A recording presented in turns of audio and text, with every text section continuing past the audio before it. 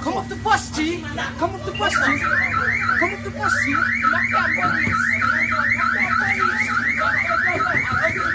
Come off the bus, G. Come out the shop, Weezy. Come out the shop, Weezy. Come out the shop. Come out the fucking shop, bitch. Bitch. Come out the shop. What? Yeah. Like I ain't running. I'm pussy. I ain't running. I stopped running, pussy. Who's running? Where's not running? I stopped fucking running, pussy. I don't run. I stopped running. Fucking pussy. Hey, push your ass from here.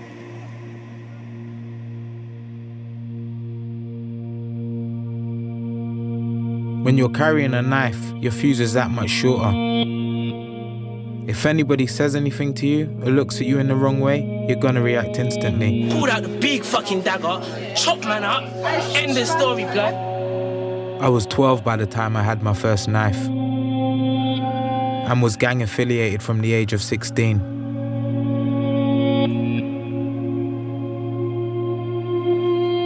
In recent years, more young black men have lost their lives to knife crime in London than at any other point over the last decade.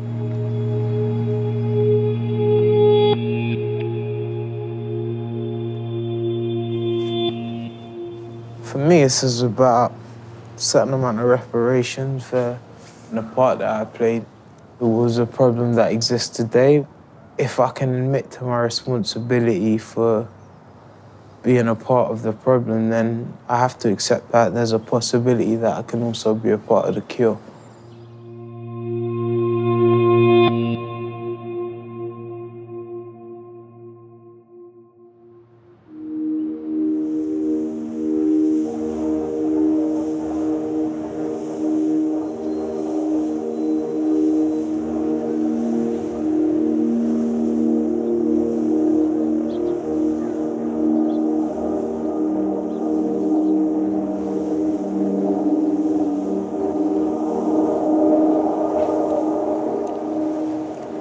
So like my old stomping ground, kingdom, you know, home. A lot's happened there. We had a bench, we had a shelter, we had a shop. There'll be days where there are about 30, 40 of us just out there. A scrap in the playground, a scrap after school, a scrap on the estate. I grew up in poverty. You know, I was always looking for a way of providing for myself or sourcing an income or sourcing some sort of money to maintain a certain status amongst my friends. Violence was always a part of my life. It was the way I managed to express myself. You know, it was the way I managed to sort of release that pent-up tension. You know, it's the way I dealt with my sort of home environment and the stresses there. You know, violence was like very natural to me. This is the second bit to a documentary. In 2005, while I was heavily involved in gang activity, I began to film with various crews I knew throughout London. So what's the main problems though with road though? Like I'm hearing that there's a lot of gun violence out here these days. Everyone's got heat nowadays, you get me? Hello. Man's just doing our thing out here. So what, you see yourself killing someone with this though, G? If it comes to the point where man has to let off blood, you get me? That's just how it is, like, you get me? What I recorded back then shows me the legacy that our activities have left on the youth today. On our way to Keynes. Yeah, this is South West London, Battersea. It also reveals how those who should have known better turned a blind eye to how we were living. Everybody search. Everybody get searched. You get me? Yeah, man. I can hold it for you. I can hold it for you. I hold it for you. Who's gonna hold this shit? We created our own world with its own rules and its own values.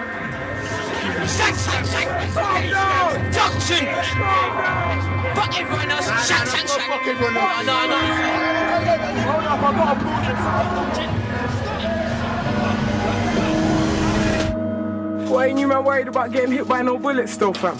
Mine's bulletproof. Once you get another fucking shootout. Don't know. What's man saying, man? Bulletproof out here, yeah? Bulletproof, invincible. The white gold just get me. The white gold just reflects it back. We felt invincible because the reality of life and death hadn't yet hit us. But it soon would. and many times over.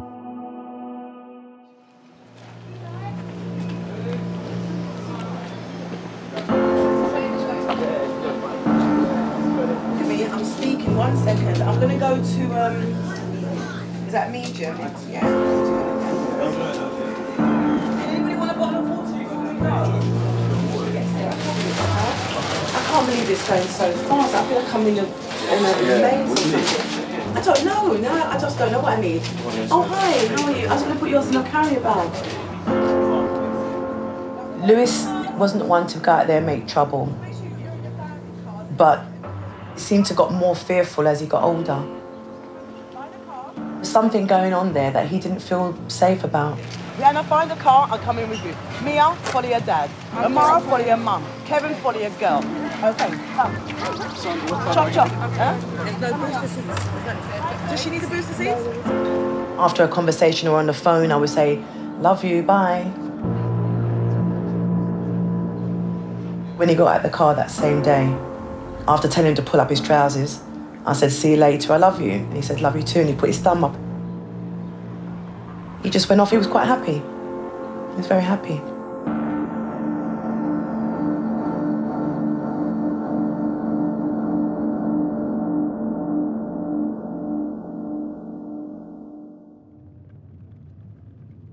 Lewis got stabbed before. He never mentioned who or why. He might have even seen the person that stabbed him. The scene of this stabbing at the start of this march, but what the relatives are saying is that they don't want this to be just a memorial for Lewis Elwin, but the start of a campaign to put pressure on the authorities to do something about the continuing toll of stabbing deaths in London. I've known Lewis Elwin's family my whole life. Lewis was a generation younger than me, but I had connections to his older brothers, Aaron and Byron. I believe someone out there knows what happened. They were there. The person out there, the coward out there, knows what happened. There's no one been charged yet. There's someone still out there walking around knowing what they've done, and justice has to be served. As simple as.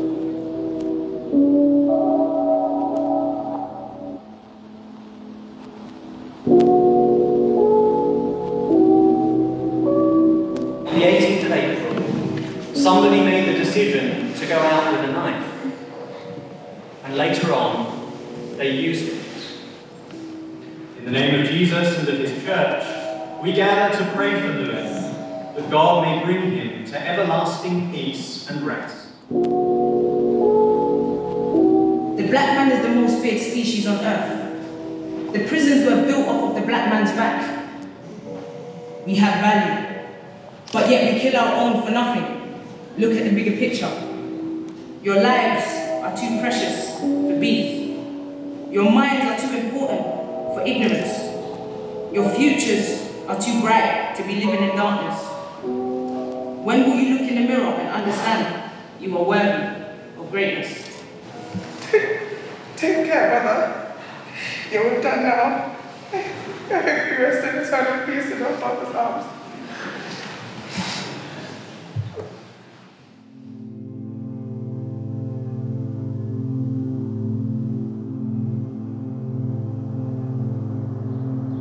This young victim is a result of a feud that started 14 years ago involving a gang that I used to be a part of. Bless this grave and send your holy angel to watch over it. The dispute originally started between two individuals. It was an argument over a girl, you know. It almost caveman type, you know. These guys live by an eye for an eye, a tooth for a tooth. So if somebody close to them is murdered, dies, they want to see that person, you know, suffer the same consequences. Because God has chosen to call our brother Lewis from this life to himself, we commit his body to the earth, for we are dust.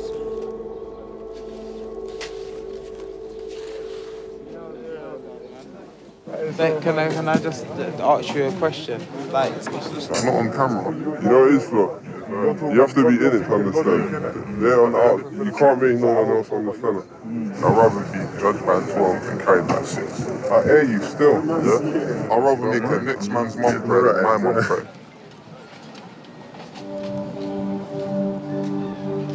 I would say 75% of the people who attended today know exactly who murdered Lewis. Their attitudes, I can't even argue with, because it's an attitude that I once adhered to myself. It's embedded into the psyche. It's not about repercussions, what's going to happen. It's about following a code. There are things that you do and there are things that you don't do. And the ultimate law is you don't snitch. You don't give information. You do not cooperate with the police. You may as well shut down shop and move out of town. Because as far as your community is concerned, you're no longer one of them. You're disowned. And if you have no choice where you live, then do you have choice about the rules that you live by?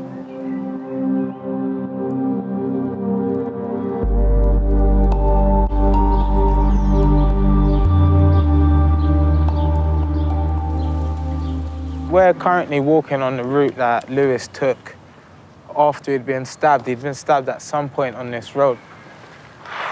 This is broad daylight, so think about it. There must have been school kids out here, people with buggies and pushchairs and kids on scooters and that, and no one saw. It's fucked up to think. So have the authorities approached anyone that you know for information? People said, yeah, they've tried to like... Nobody has obviously said anything about it. No, of course not. Why not? Because snitches don't last long, niggas know. So raw, like, even me talking to you now, like, you know what I'm saying? I'm saying something. Raw, why is he saying something? Do you know what I'm saying? So you're protecting people who have essentially caused you pain? I wouldn't say it's protecting them. Have you ever heard the saying, if you're not the cure, you're the disease? Yeah, of course. I've heard it plenty of times. Do you not think that's relevant? Yeah, it is relevant in this case. It's relevant in a lot of cases, but a lot of people just don't speak up because obviously you do get your comeuppances from it. People say, yeah, you should learn how to forgive and forget. No one's been able to forgive and forget that.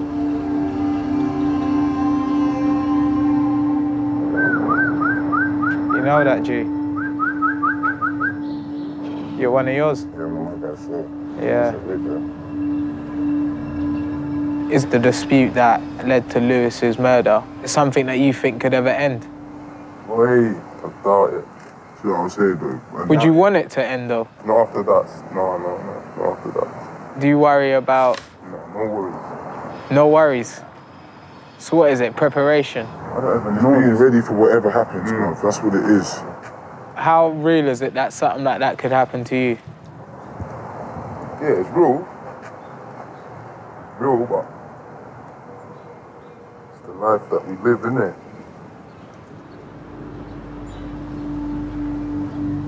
People don't understand, it's not going to stop now. You think because someone gets locked up now, it's going to change anything. No. Generations, this shit gets passed down. It's young, you've got kids younger than 15, 16 out here doing stabbings and killing people. The way people throw knives, like in terms of targeting. Yeah. And it's seen as a weaker thing if you target non-vital places. Yeah, well, how old are you now? 29. Exactly, back in your day, you could get someone a leg shot or a bum shot. It was a leg shot and a bum shot. A leg shot and a bum shot, and you could get away with it now. You've got kids as young as fucking 14 running around with shank as long as their leg. Like, come on. Literally. It's not a joke. But it's all protection though, because they feel they need it. The life they live in, who they know, where they walk every day, what they do, they know that, yeah, something could come my way, but I'm gonna have to deal with that.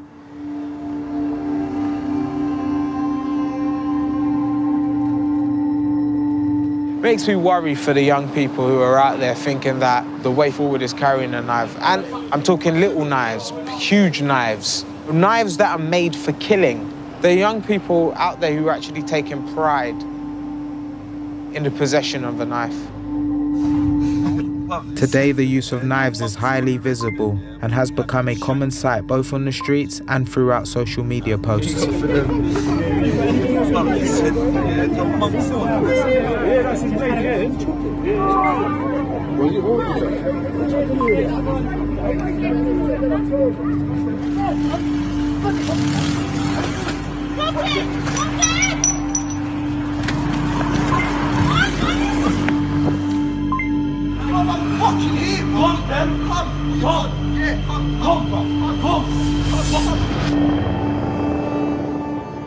Days after the funeral of Lewis Elwin, I hear of another murder down the road in Battersea.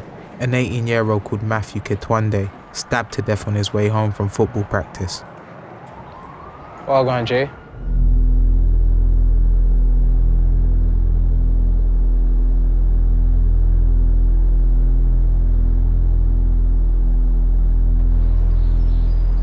Arriving at the scene, I find one of his friends looking on as the forensics team carry out their work. He was too nervous to speak on camera, but he told me the following. Matthew wasn't involved in gang activity. He was the only one who had always told me to stay away from that life. Matthew was killed on his front doorstep. His mother found him dying and held him until the ambulance arrived. She has no one left now. How could you do that to her mother? What sort of heart do you have? That's his doorstep. That's where his mum passes to get into her house. She can't pass there no more, you know? Imagine that. Your only child is gone. How do you wake up every morning and pass that same spot your child got killed in? Tell me. But what burns me the most is the fact that it's always the blacks killing the blacks. We're meant to be brothers, but the way it's going, it's like we hate each other, and I don't know why. What I've seen to realise in these situations, it's never the people who are out there as a threat. It's normally the people who are on the fringe, who are on the cusp, who are outside, you know, and they're the ones who are targeted. I don't care how hard you are, on a mental level, nobody is coming back from this. Nobody is going to bed after murdering somebody without seeing that person's face when they close their eyes.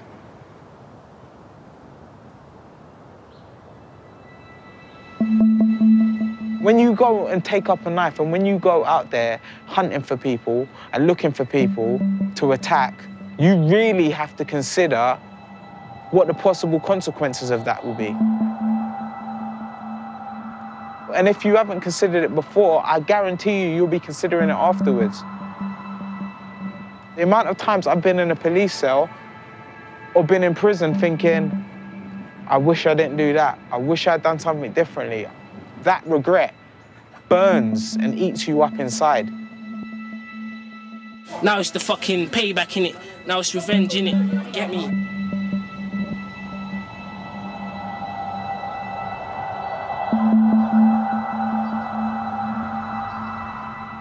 You can just live somewhere and be a target.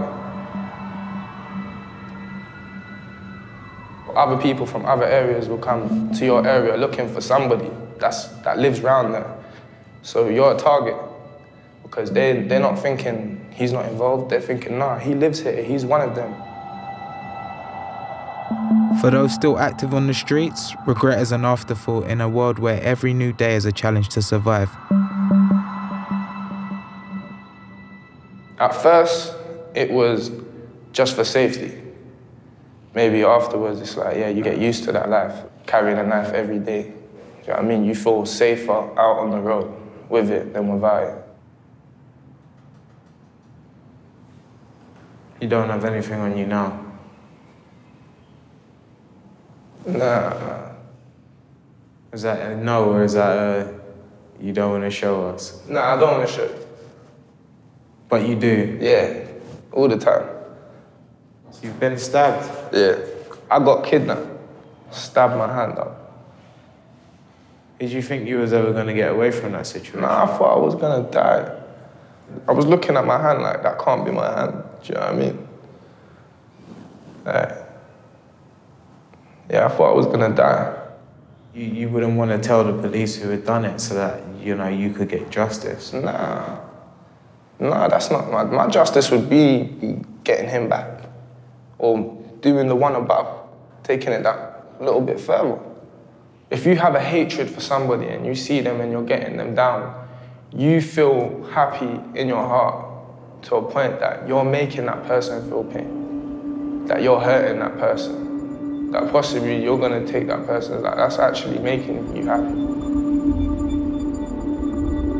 Do you think think social media plays a part in it? Definitely, 110% the social media plays the biggest part into this.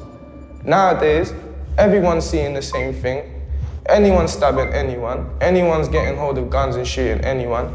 So they're all desensitized to it and they're excited about it. This stuff looks cool.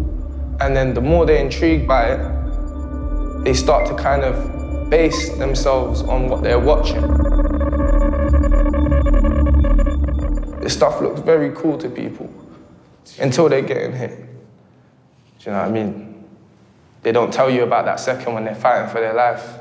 Even if they have come back for it, they don't tell you about that. You don't see that. You've seen that? Yeah. I'm living that. Because for me, it's like, it's completely bizarre, it's alien. Because when we were on road, like, there were rumours, but it weren't really about like putting all the shit out there like that. Some people, it's just to kind of glorify that, to show you that we really are living that like what we're saying. Because everybody's biggest thing now is to prove that this isn't just words. Images, messages and videos are sent to rivals, then shared to Facebook groups and Twitter accounts with the express purpose of ramping up the dispute. The results then play out in real life on the streets almost instantly. Instances of extreme violence are being normalized to the point where it's now considered entertainment. It's evident that surviving a knife attack is no longer enough to make young men think twice about their lives. Did I just see what I just think I just saw? It's now seen as a badge of honor. Young men, boys, are posting their war wounds on social media in order to cement their involvement in a lifestyle that has put them there in the first place. We used to think we were invincible. This generation wants to prove it.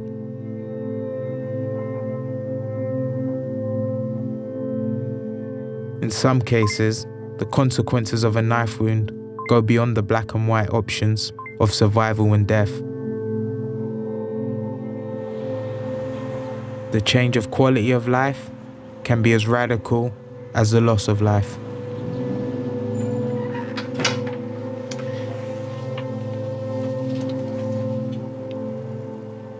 That's it. Sleepy Monday mornings. He didn't want to go to school that day.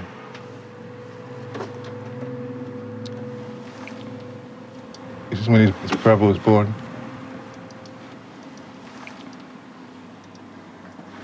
He's quiet. He's really quiet, but he's cocky.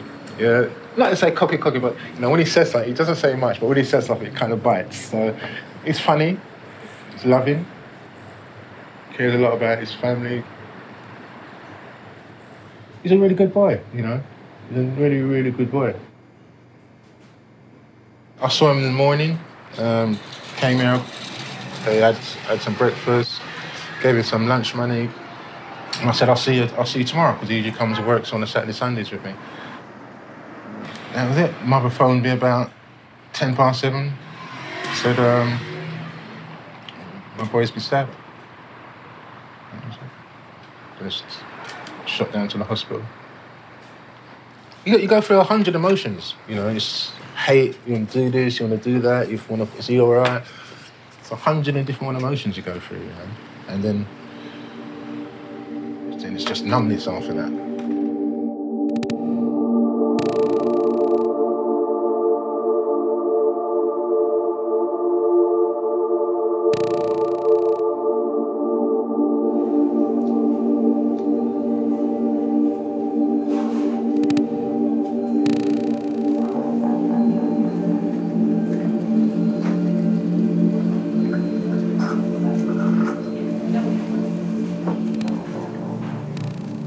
What kind of care is he receiving here? He's got a trachea in his throat here. So when they stabbed in his heart, it went through to his lung.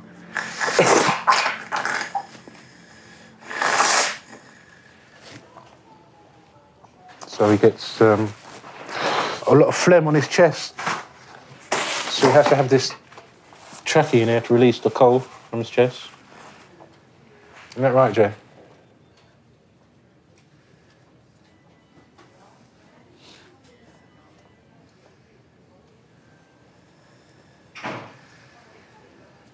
some music to listen to?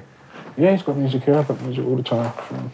Yeah, what have you got him listening to? You haven't got him listening to your old school revival and all of that, have you? Oh, my word. What he's grown up on. Oh, my word. Give him something else. No, can't give him none of that. If I gave him that, he'd been here earlier. And it was something that I was even thinking about sort of on my way up here. For some of these kids, they don't have a father who, if they're in this situation, will take care of them. Sure. And if, God forbid, they were ever put in this situation, who would be there to visit them? Who would be there to monitor their care? Exactly. Because it's not going to be their friends that they're out there running with and trying to protect and keeping up madness with. And if you're living a certain life, is anybody even going to care about that? If you live in a certain life and you're out of the picture, all it means is it gives an opportunity for somebody else to take your place. And that's the sad thing about these kids don't realise. They're just a commodity in a chain. And as soon as they're out of the picture, they're forgotten. And there's somebody else to take your place. So as much as they talk about the love, there's no love on the street. There's never been love on the street. Police can't do nothing, really. You know, it's always coming up to mop up. The community is talking about no informing. That's got to stop. That came about, no informing, was when we was under police brutality. Now, we're not under police brutality anymore. We're under black on black brutality. There's blacks and there's niggers. We've got to get the niggers out of our community so the black people in our community can carry on and prosper as we're meant to. We've got to weed them out. Yeah? We get them out of our community so the black children, black woman and black man can bring something to the society, add value to the society that we live in, and show the rest of the races in society that we have something to offer. We're not just murderers, illiterate fools consuming everything that's thrown in front of us on TV. That's what we've got to start learning. A lot of these young guys out here aren't necessarily doing it because they have that in them, but they're being coerced themselves. Things like peer pressure or somebody just making them feel comfortable within a certain situation encourages them to carry out these sort of acts. You know, well, a lot of it's initiation, isn't it? You know, how are you going to get into a gang? You've got to show that you're part of this, you know what I mean? They're going to let nobody in. OK, yeah, come in, yeah. And this is all the guns we've got, this is all the drugs we've got, this is how we move our business. You ain't coming into my situation like that. Go and kill somebody, let me have something on your arse. Now, yeah, you're cool now. Because you can't do shit, because I've got you. I've got your number. And this is what those youths are under.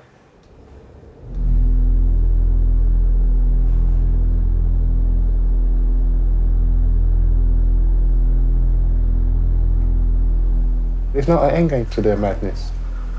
When Jamal got stabbed in October, I think after that there was about 3 in the next month or so. But now, every day, you're hearing someone's dying. There's about 33 stabbings every day. In London, these guys are going to kill. They're going for the heart. Before, you used to stab in your leg, stab in your arm. Now they're killing you. They're not, no, it's no joke. I want to talk to these MPs, I want to talk to these people who are making up the police, who are making these laws and whatever they're doing, because they're not doing nothing. So if this was like black children were killing white children, oh my God, this would have been stopped ages ago. It would have been sorted out years ago, but it's not. It doesn't affect them. We don't need the BNP anymore. We don't need the National Front because the black youth are doing the job for this. It's a whole generation that is being eradicated. You know, that these kids are programmed to hate each other. Like they wake up in the morning, they see themselves in the mirror, they hate themselves, and when they walk down the street, they see themselves, the reflection of themselves, and they want to kill that. It's just madness what they've done. They're not even ruined their lives, they ruined my son's lives, my family's lives. What have they gained? What have they gained? What's the price? What is the prize after all this? Nothing. This is where we are with our youth.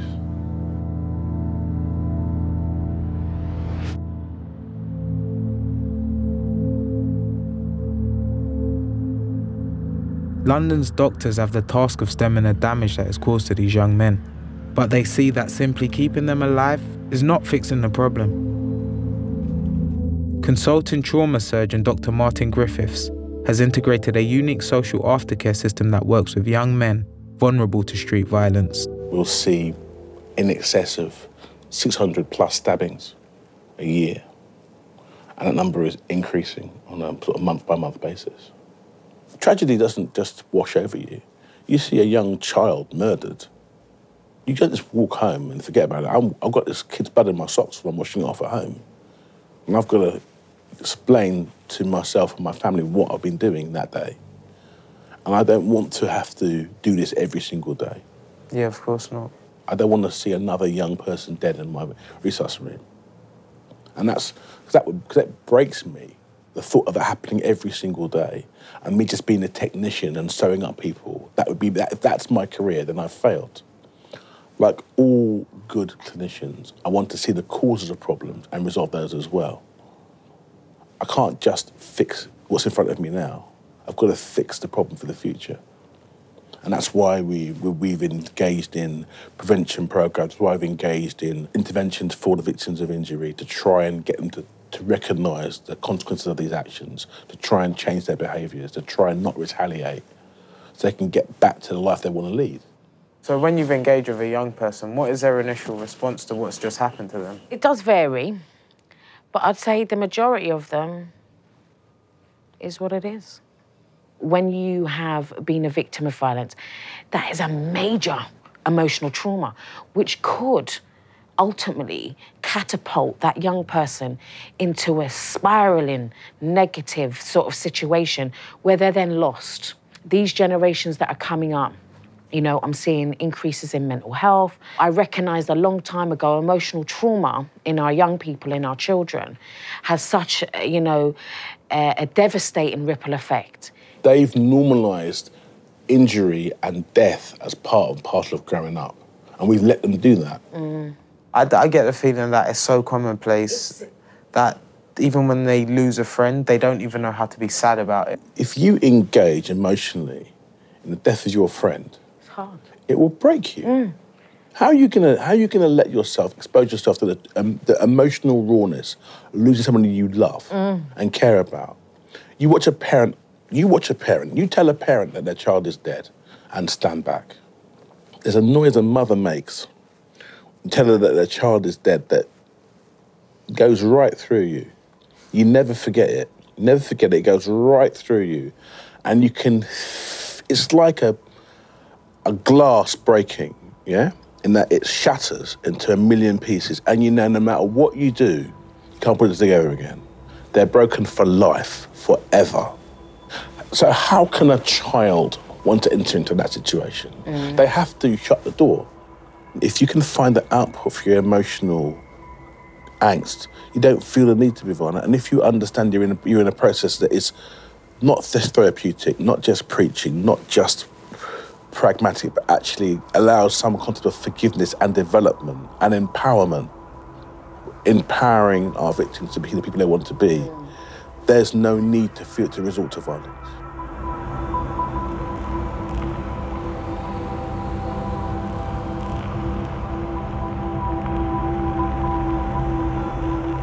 Several weeks on from Lewis's funeral, only one arrest has been made. But no one has been charged in connection with his murder. I'm not resentful. I just thought, well, their mother must be proud. You know, to know that they've come home, hearing that on the news, and then having to point out to the child, oh, look, you're in safe, but not realising that that's their child that did this deed, and they've gone in, had their meal, had a wash, gone to bed, and they're still breathing. That's why I don't. Because his dad passed away and I lived here, I had to bring him and Rihanna here, and that was a problem. That's where all the problems started, because he's going from one area into another. So he's going from this so-called postcode of SW17 into SW18. It's just pretty much a postcode war. Like, that's literally it. It's just postcodes. Like, you go from one area to another. Like, you don't cross paths. There's nothing really extravagant about it. It's literally, you live in that area, that's who you're affiliated with. Some people say, why? I don't want to know why it happened. So the reason why is irrelevant to me. It just shouldn't have happened. If I knew who did it and I actually went out there and I saw the person or I knew the family, I would look at them differently. I would have no respect for them. We know that we can't keep chucking names at the police without evidence, but we expect answers because somebody knows something. All these friends know the character of Lewis, and yet again, nobody would come forward and say anything. That's very hurtful and very sad because they all know what went down. I think to make a solid change, Mum, it can't be one parent. It has to be a community. Because parents don't really, like... I don't think parents really know. They think they know, like, a lot about what's going on, but they have no no offense, idea. Mum, but... No idea. You're not wrong for not knowing. It's just, that's what No, they but I'm show just you. saying, that's what I'm saying. They've always been polite to me. Yeah, but that's what they should be. Yes. So they should be. The same way I was polite to your friends growing up. These kids trust each other. But yeah, it's like they fight amongst each other and police each other. It's like their own little community. What my disappointment is with the friends is that if they do know something and they're withholding any information, that would be the most disappointing because I thought I knew them better than that. Because Crime Stoppers is anonymous as well, isn't it? Yeah, but no, Mum, see, in situations like these, you handle it yourself. You don't go to the police, you don't just tell, you do it on your own. Sorry. Yeah, no. Nothing you can do with it. It's life.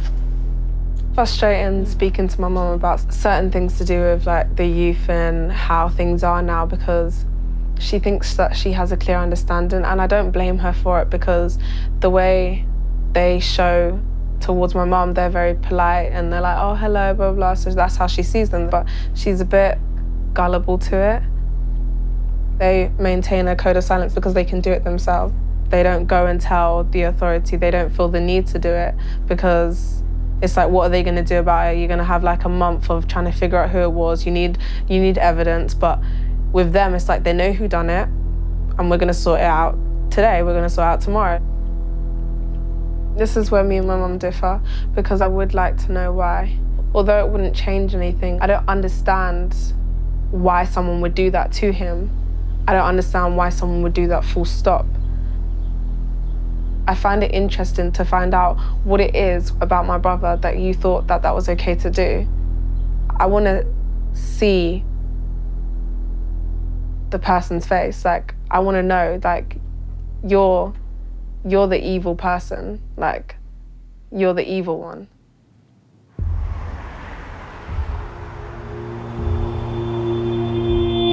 We welcome to the studio the new Commissioner of the Metropolitan Police, Cressida Dick. There are a number of serious crimes, in particular violent crimes, which are too high in London. Knife and gun crime are at levels that I don't regard as acceptable. 24% on knives, 42% in guns. I am concerned about this apparent rise in the last year. I really am. I think stop and search is an extremely valuable tool. It is something which historically has caused huge concerns in some communities. We're now far more accountable. I know the officers are highly professional, they're very well trained. I think the Met is probably the best in the country, or nearly, in terms of the number of stop and searches that result in arrest. And I think we should be proud of that.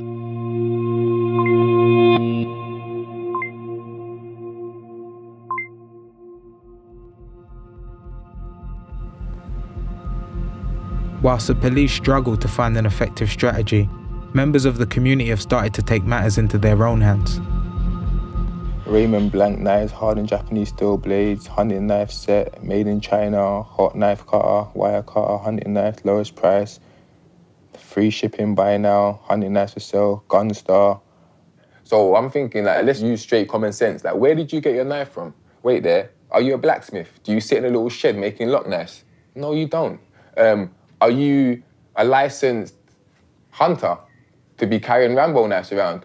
No, you're not. Do we live in a place that consists of us needing to carry them sort of knives? No, we don't. We live in the UK in London. Like, we're talking about Harrods and Footlookers. So where are these knives coming from? In stock, dispatched from and sold by Amazon. By placing the order, you are declaring that you are 18 years of age and over. Identification may be required. It may require a signature. So this is the knife that I ordered yesterday? He gave me the box. Thank you. And he walked off. No signature, nothing? He never matched my signature with my driving license or my passport. I just put a line for it. Thank you.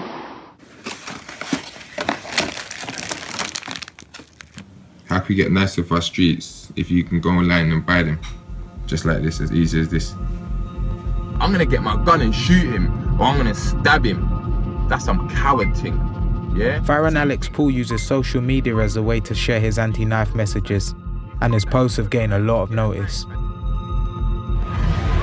So my beautiful 4-year-old daughter said, Dad, can I go to my cousin's party? One video in particular went viral. But I said I'm gonna come down and 16-year-old's party. Yeah? That's what I confiscated. And if you think that's shocking, watch this one. This week's come to the party with. What's this?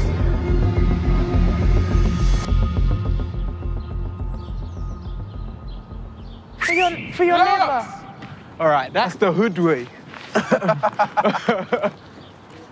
Go top, go get that sick V, man.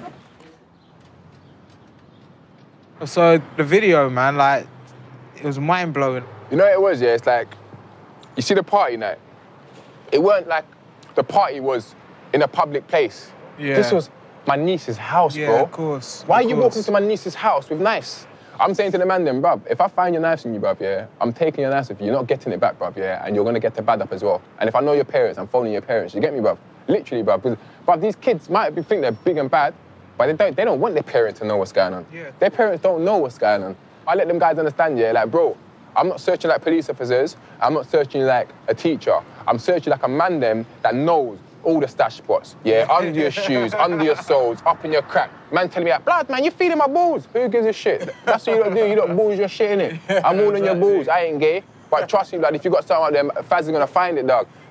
If I could say to you, I know exactly what's wrong with the hood and the people in it and the system, I'd be lying to you, bro. Life is real out here, you know? Yeah, There's people sitting out in darkness because they have no money, blood. Of course. Do you understand? That's how I grew up, bro. It's deep, bruv. Bruv, these guys don't know, yeah, bruv, about eating fucking powdered milk. Yeah, with water for cornflakes, blood. Do you understand? You had powdered milk. You lot are bougie. We didn't eat water. Was it warm water? It was water. There's so much obstacles in the way of a young person growing up. Yeah, do you understand? You've got older brothers, the way they act, older friends, like, and stuff they just genuinely gonna see in a deprived place. Yeah, you know what I mean, of course, bro? of course. And once people learn how to make money beyond government means, and they're actually in a position where they need to make money, and that money starts to pay for electric, they start to pay mum's bills and stuff, can you really, really turn to stop? Hey, Josh, they're trying to get you that. You're dangerous, man. You're dangerous. Hey, Josh, they're trying to get you that. But you know what, bruv? This is like, it's beautiful. It's, you know, it's so harmless, I know. But this is where it all starts. We was all here one day, do you know what I mean, bruv? And you go from being there, like, to being in police stations, to getting nicked, to getting into drama, and it's just like... I hear that. The streets ain't the same no more. The way people act, the things they're getting access to, the way they're doing it, it's more dangerous. I'll be damned if any little person comes and puts a time limit on me or my kid's life, do you understand?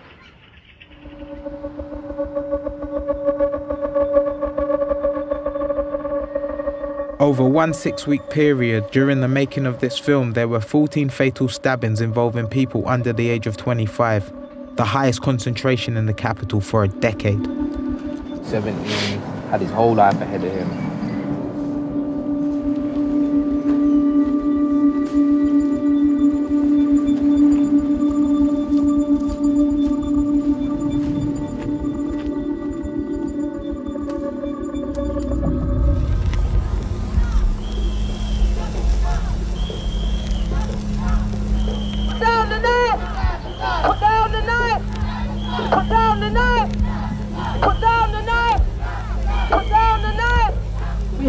The mothers, the parents of the children, fathers too. Come on.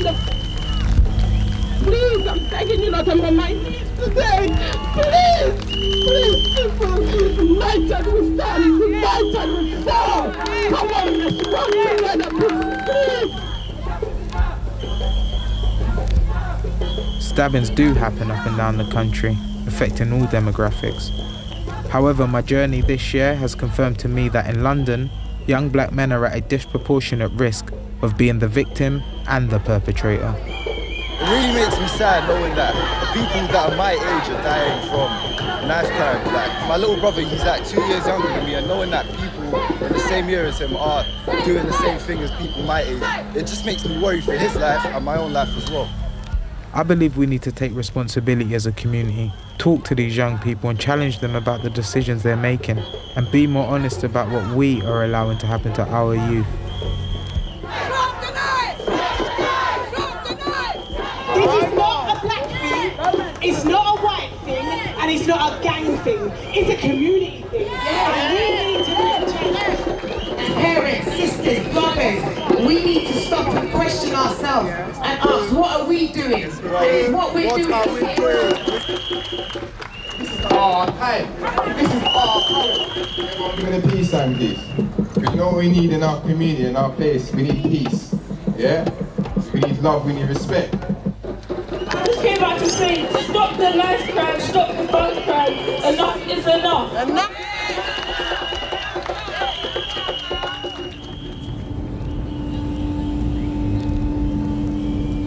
The tragedy of one more young man being murdered on his way home from a knife crime rally serves as another example that this issue has a long way to go.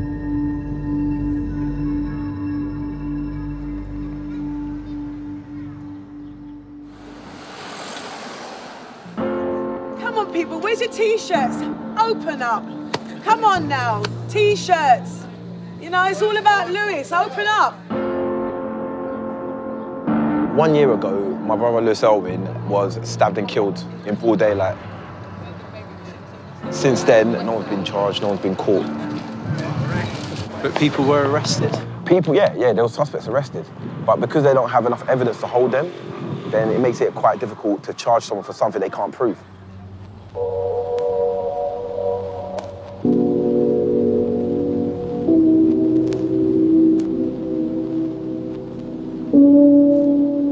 From my end, I'm just wondering like how you guys are feeling 12 months later.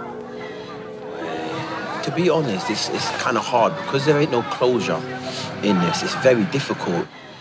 When Lewis died, yeah, I remember thinking, how can this be to my brother? So close to home. So close to home. But then I ain't gonna lie, yeah, I did my investigation. I didn't have to go far. Not far. I hear names getting brought up. This is within a state of hours. Couple phone calls. Couple phone calls that the same name's coming up. And this is on the street. This ain't from the police. Nah. And people are like, what do you want to do? Yeah. I'm like, let's just chill for it. What do you want to do? And then when I realised this thing's close to family, not particularly like a household family, but family. Older generation, fathers' sons, or father's nephews. Someone's uncle. I'm like, are you serious? Bruv, I'm telling you, it's hard. Even us dealing with it is hard, because my mum don't know about all that.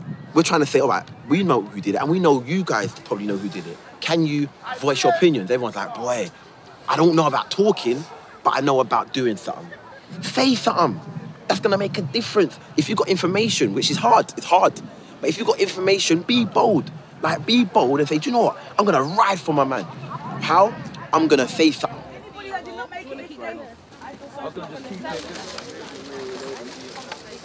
As far as I'm concerned, there are sources of information that exist. You know, the community that these crimes happen in, protect the crimes that happen. By not coming forward, by not providing information.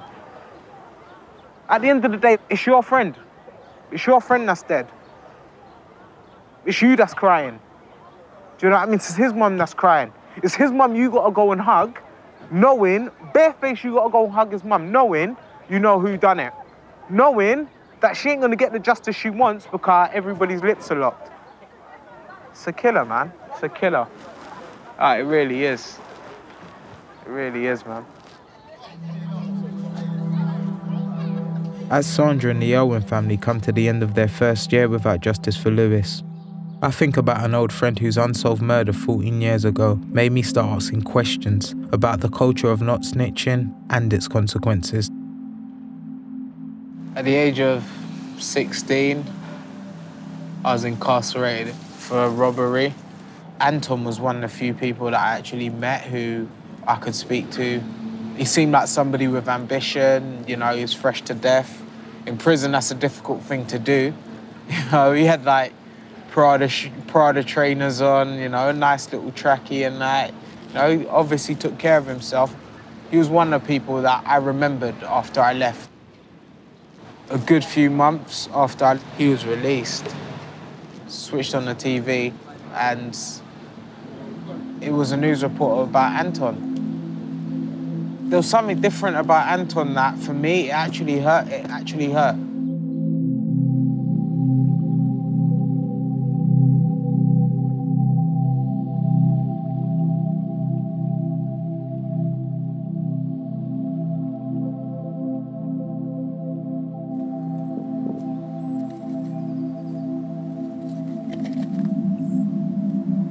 See, so this is the reality of what happens with what some people may feel is I only wanted to injure you, or I only wanted to scare you, or whatever, you know?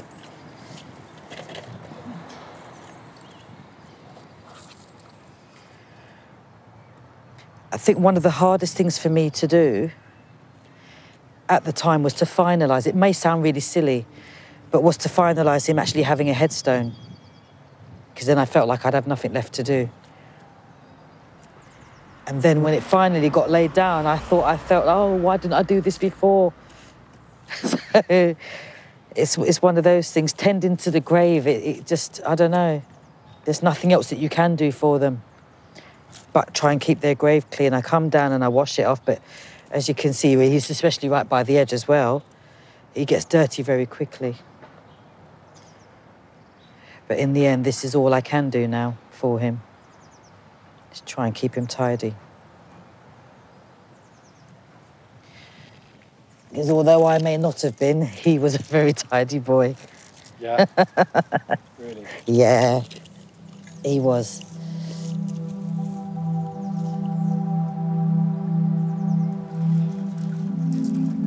So it's here.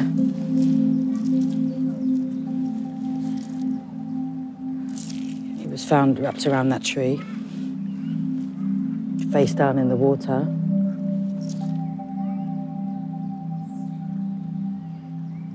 The fact that he hadn't come home, I just assumed maybe he'd been arrested or something again, and something just wasn't sitting right, though. And then to get that knock on the door, Mother's Day, I'm told he's dead. He'd been found and he had stab wounds. I just remember going like this straight away, and it's gripping. It's a strange pain, it's just... And I still believed at the time, the police were talking rubbish. There's just no way they're talking about my son. I'm gonna say he was no angel, not like that, do you know what I mean? He done his bit of naughtiness, as we want to call it then, and he went to jail. But I don't know about that side, that world. I don't know that world, this gang world or this drug world or whatever, you know? Within the first week, there was 10 arrests made, but all those people were released on bail. And it's been like that ever since. For any family going through this, whether they've had answers or not, the only thing that I could ever say to them is, it's not that you get over it, because you don't. You don't ever get over it. You get used to how you feel. You do have to keep on living. The smallest of knives can kill someone. It doesn't have to be a massive blade. A lot of these children, I mean, they don't even pay bills anywhere, but you're trying to rep, as they say, rep your area or whatever. to prove what to who. You don't own any of it. None of us do.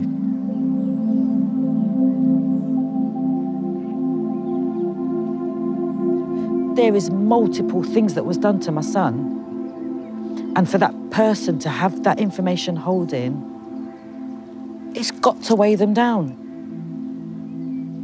Whoever these people are, or this person is, they're more afraid of that person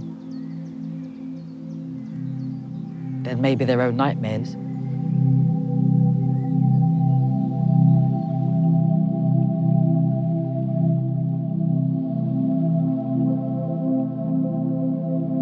In the first 6 months of 2018, there have been 1,296 stabbings in London. 64 of those have been fatal, and a large number remain unsolved. 7 people have been arrested on suspicion of the murder of Matthew Kitwande. No one has been charged.